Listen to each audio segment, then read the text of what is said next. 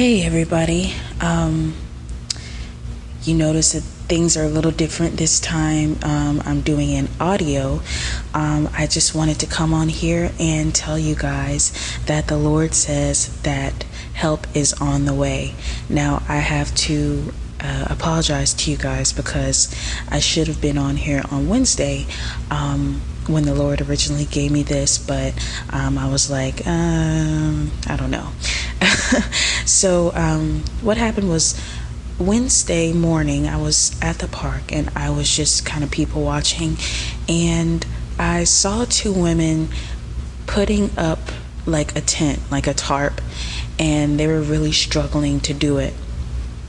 And I was watching them struggle, and this man came over and helped them, and I thought that was really nice. I was like, oh, that's really cool, you know. And as he was helping them, I heard the Lord say, help is on the way.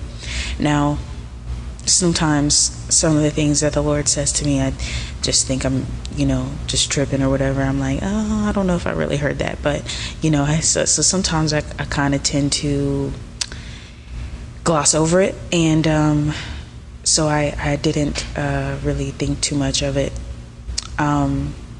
But maybe like a few minutes later, a friend out of nowhere sent me $100, and I was just like, oh my gosh. And the Lord reminded me of what he told me a few minutes before, that help is on the way. And so I was just like, oh my gosh, wow, I can't believe this. And I was just kind of sitting there, and I was like, when the Lord does things like this, I tend to just get very overwhelmed, and it just, it overshadows me, and, the Lord's glory just overshadows me. And, it takes it, I describe it as, God taking a sledgehammer to my day, because, that's what it feels like. I was constantly thinking about, oh my gosh, I just got $100, and I had to go back home, and I had to lay down and take a nap because I was so overwhelmed, and I was like, I can't right now. So I really had to take like a 30-minute nap just to get myself together. But when I woke up, I was just, I told my friends in this like little Bible study group that I'm in. I told them about it, and I told them what God told me. I told them that the Lord said that help is on the way, and I thought that was it. I was like, I don't know if you want me to like release this as a video, Lord, but no, the Lord kept placing the burden on my heart to release this. So here I am. That's why I'm here. But I saw something very interesting yesterday. Also, the help is on the way thing. The Lord wants you guys to know that he said that help is coming, but he wants you to don't try to force it. Don't try to ask people for help. Like, it's not going to be help that you ask for. Like, it's going to be somebody's either going to randomly do it. Like, either God is going to directly help you, or somebody by moving by the Lord, the Lord's Holy Spirit is going to bless you and help you. In this instance with me, with my friend, the Lord told her to send me $100, but however, somebody else may encounter a stranger, and without knowing what your situation is, that stranger may help you, or the Lord might lead you into telling them what your situation is. But really, let the Holy Spirit lead you. Do not get into any witchcraft or any Jezebel manipulation or anything like that. Like, oh, well, just if you're being manipulative or not. So don't try to manipulate anything. I've had 4 different people help me this week Um, and, the Lord is bringing it back to my mind. I've had 4 different people help me this week. Only one of those people I didn't know. 2 were my friends, and one of them was a friend, but they weren't a believer. So God will even send people who aren't believers to help you, because you blessed them in some way. So just keep your eyes open and pray that the Lord makes you aware of the help that he sends. And the Lord also, he doesn't want you to hinder him by trying to put him in a box. And how we tend to put him in a box is we tend to try to think about, we hear something like help is on the way, and our minds do what it was created to do. It tries to deduce and figure out what's going to happen and how it's going to happen and when it's going to happen. But God just wants you to just be. Take his word as truth and expect him to help you. But also do not try to twist God's arm about anything, because you can very well miss the help that he sends you because you're too busy looking for it, the way that you've envisioned it. And another thing that I wanted to tell you guys, yesterday, I was walking to the store, and as I was going to the store, I saw I passed by a Rent-A-Center, and I saw a van parked outside the Rent-A-Center. It was like the Rent-A-Center van, and on the side of it, it said, "Worry-free living is closer than you think." And I kind of did a double take because I knew that there was the Holy Spirit speaking to me, and I got excited, but I was like, wait a minute. I was like, worry-free living is closer than you think. And I took it. In the first few seconds I saw it, I took it as, yay, I'm going to get what I'm praying for. But the Lord kind of, corrected me, and he was saying, no, because think about it. If I gave you everything you want, you're still going to have problems. Life is still going to try to knock you down, right? I asked God in my mind, I said, okay, so, what do you mean by this worry-free living? And the Lord just reminded me of, how he wants us to cast our cares on him, cast all our anxieties on him, take up his yoke on us, because, it's light. It's a light burden. And that's what the Lord is wanting us to do. He wants us to be open and transparent with him about how we feel and what we need. When I was meditating on this morning, I heard the Lord ask me personally. He asked me, how can I help you today? And I was like, oh my gosh, like the Lord is asking me how he can help me. He's asking what I want him to do for me today.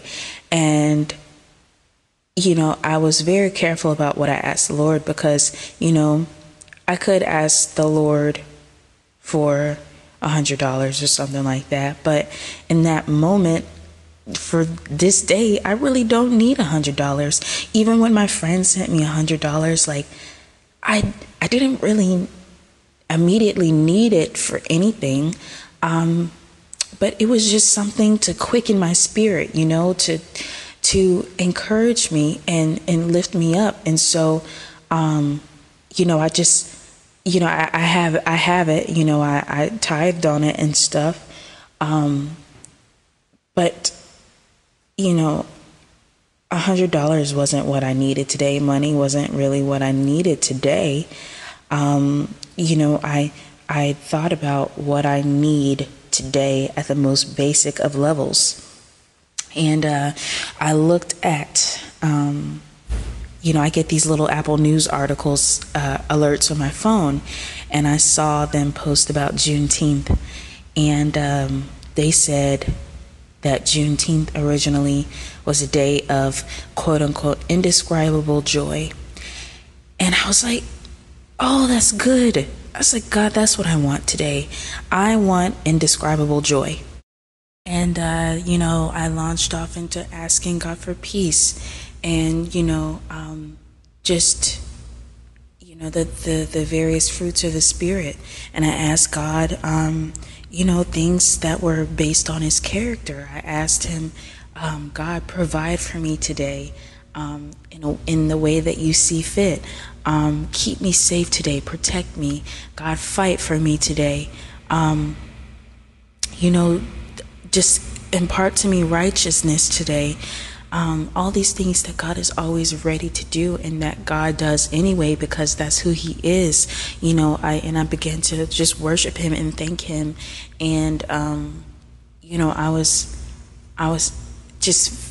feeling just very lighthearted because of, he asked me, how can I help you today? And it really just, wow, how can you help me today? And that's what the Lord is saying to all of you. How can I help you today?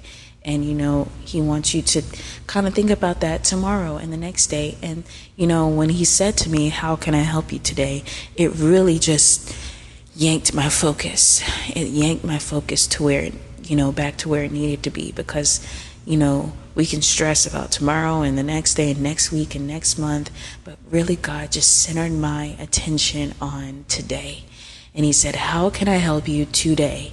And suddenly, my burden didn't seem so heavy. It was only today, that I could tackle and, that I could walk with him with. And I realized that today I have shelter, I have clothing, I have food.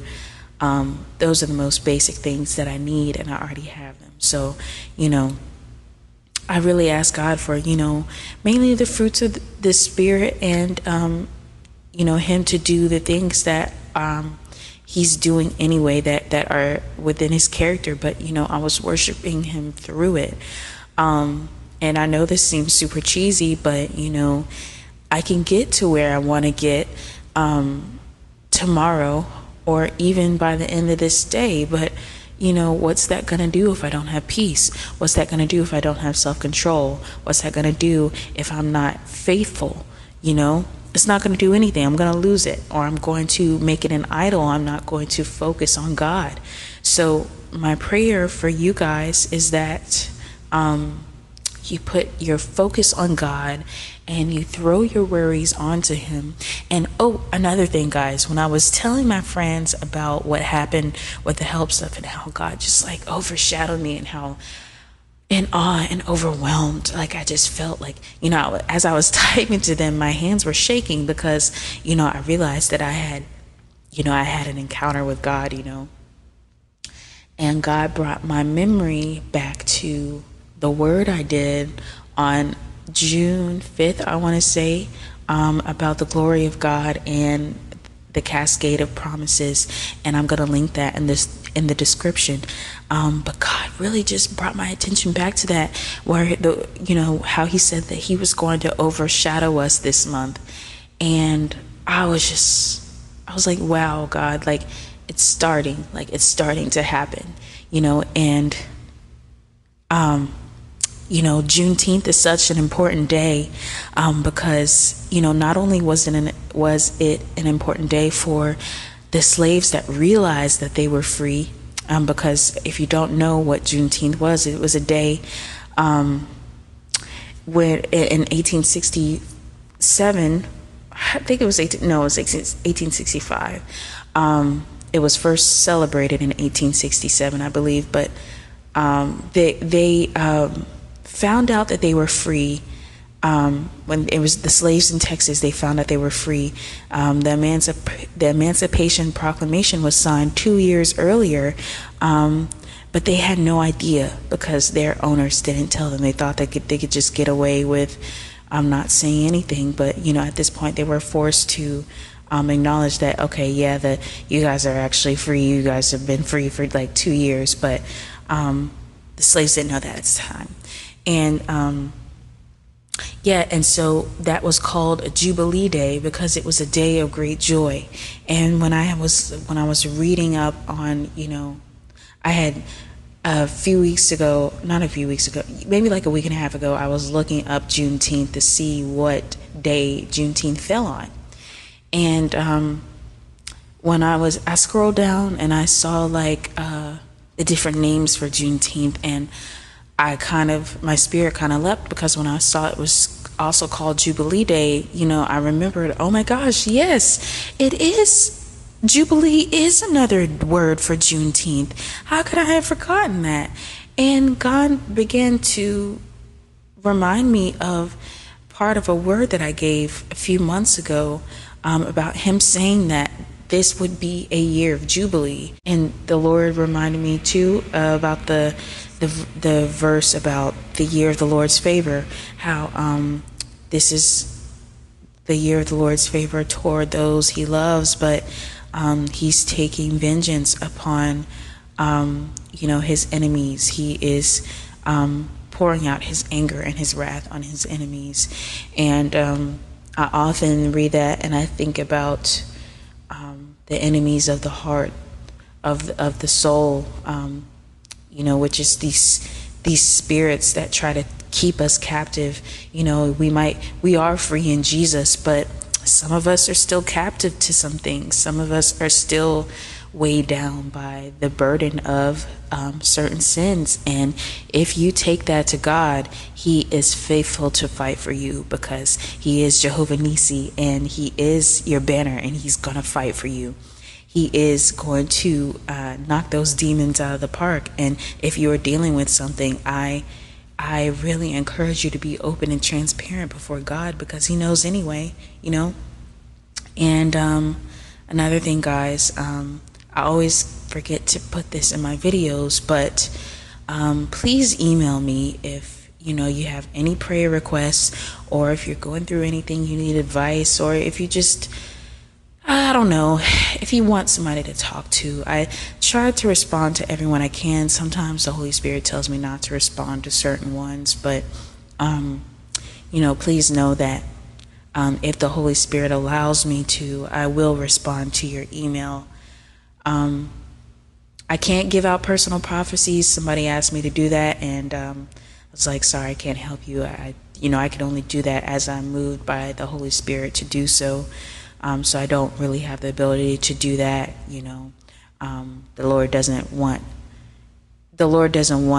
people viewing prophets as fortune tellers, because we're not. I get my power from God, and you can get a personal prophecy by just talking to God, reading your Bible. God has plenty of things to say. God is always speaking.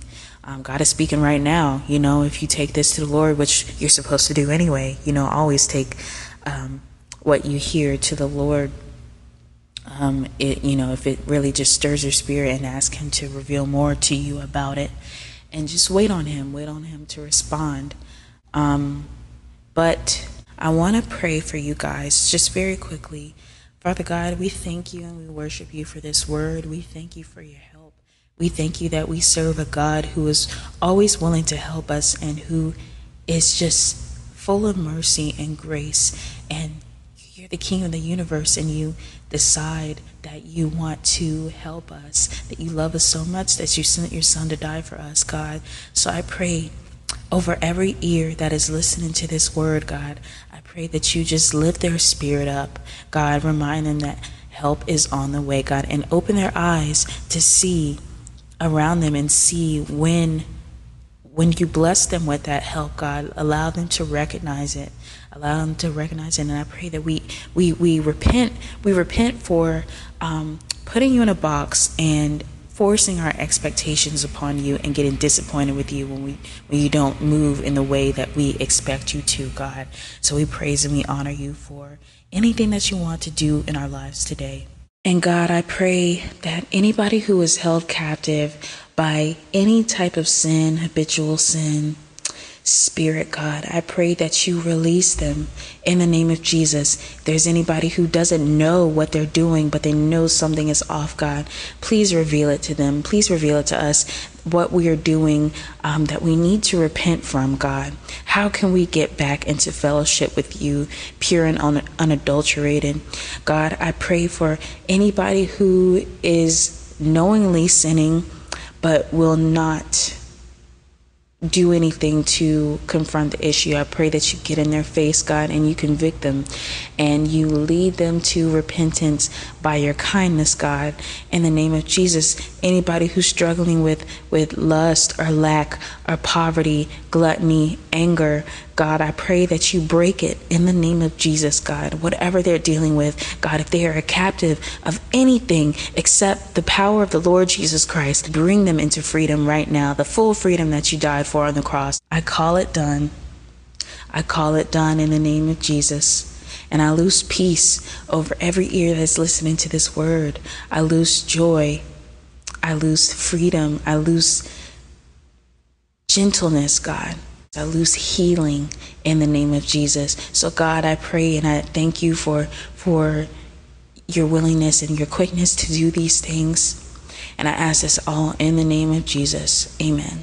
All right, guys, I hope everybody has a great day. Bye.